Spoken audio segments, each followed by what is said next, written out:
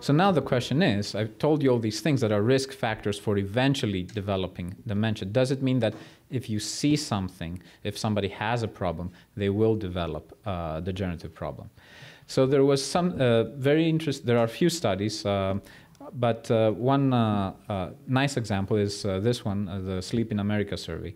And what they did was they called people and they tried to identify what's the risk of having a sleep problem if you have another comorbidity, and it could be anything. And really what happened was that people that had a sleep problem or were more likely to have a sleep problem were more likely to have more comorbidities. If you had more than one, so let's say hypertension and high cholesterol, you could have a sleep disorder by 40% chance you had a sleep disorder. Okay. And there were some other studies that also indicate that. So there is this evidence that really having sleep problems as you age is not something that should be expected.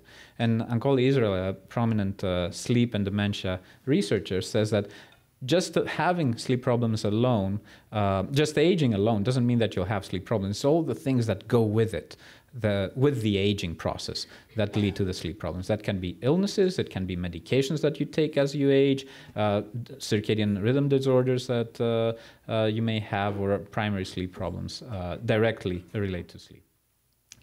So for me, specifically as a behavioral neurologist, I'm interested, okay, so I see people that are aging or they have a dementia and they say, I have a sleep problem. Should I be concerned? So there's, should I be concerned for having a degenerative process that's advancing? So there's this nice work by Rikos and Koppel, who works from the Netherlands, who works also here at UCSF with Gil Rabinovich. And what the interesting finding is that they took pictures of the brain with a PET scan, and they looked at how much amyloid people have in their brains. And they said, okay, if you have a diagnosis of Alzheimer's disease, it is very likely that you'll have amyloid in the brain.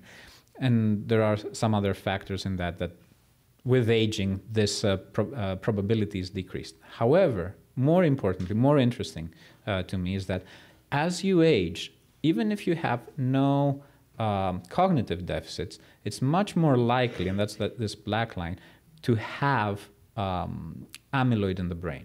And amyloid is related to Alzheimer's disease. So if you have a certain genetic factor, if you're, so you hear ApoE4, for example, and you're 75 years old, the chance of having amyloid in the brain is 50%. It's much less if you're negative.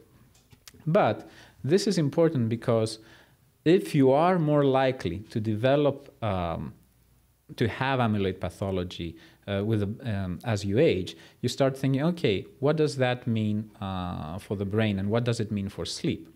So when people come to me and say, okay, I have these problems with my cognition, it could be memory, it could be behavior, it could be orientation, navigation, seeing, what I think is that, okay, depending on the pattern you give me, I'm thinking of a different dementia. It can be Alzheimer's, it can be Parkinson's disease or Lewy body dementia, it can be primary progressive supranuclear palsy.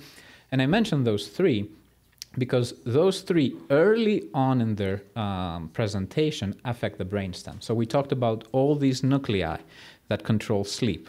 So if early on, even before they hit the cortex, those abnormal proteins go and reach those central nuclei, you would expect to have sleep disorders in people without having any cognitive deficits.